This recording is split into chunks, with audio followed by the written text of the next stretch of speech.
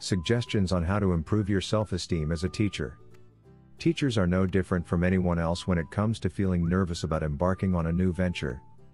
Whether it's an inexperienced teacher walking into his or her first classroom, an experienced teacher to teach English to foreign students in a foreign country, or a person walking onto a stage to address an audience of his or her peers for the first time.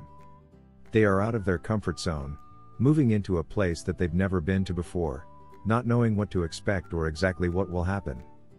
There is a churning feeling in the pit of their stomachs and an almost overwhelming fear of failure. The most seasoned of professionals will tell you that this nervousness never goes away completely, it just diminishes over time. Ways to reduce fear. So what can teachers do to reduce this fear of the unknown, and increase their expectations of coming through this ordeal relatively unscathed?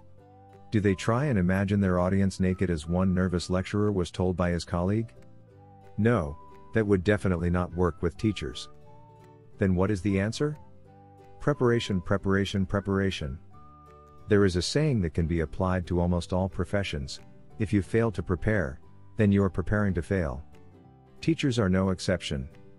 The mere fact that the prospective teacher has passed the TEFL course, and has continued to study further in a more specialized area, goes a long way towards this preparation, but it doesn't stop there. Understanding foreign culture. The prospective teacher may have aspirations of teaching English to young children in a foreign country. If that is the case, then it is essential that the teacher finds out as much as he or she can about the country in which he or she wants to work. What is the size of the country? What are its principal cities and regions? Is the population mainly urban or rural? What language do they speak, and is there more than one? What religious and political denominations are there? Are there dress codes inside and outside the classroom? Do people shake hands when they are introduced, or is there another form of greeting? What is their currency? What kind of cultural heritage do they have? The list is endless. These answers can be found via the internet or travel books with relative ease, and once armed with this information, it will lessen the possibility of the teacher inadvertently embarrassing or upsetting students, parents, and employers by making inappropriate signs or gestures, or talking about taboo subjects. Understanding the curriculum and syllabus. Once the teacher is knowledgeable about the country, its culture, and heritage, then the next step would be to focus on the course content and individual lessons. The teacher may be fortunate enough to join a school that has a course book and lessons already prepared. However, the teacher should be careful not to treat the course book as a Bible, and must be aware that most course books are compiled for international use, and that certain sections of it may not be culturally appropriate for use in that particular country. It may be necessary to change the course book by omitting, supplementing, replacing, or adapting the material to best suit the needs of the students. Deeper preparation. As far as the individual lessons are concerned, these should be prepared in sufficient detail, that should the teacher be taken ill, then a substitute teacher can take the lesson without too many problems. These should be in writing, as this helps the teacher to think logically through all the stages of the lesson, and the time it will take to complete each activity.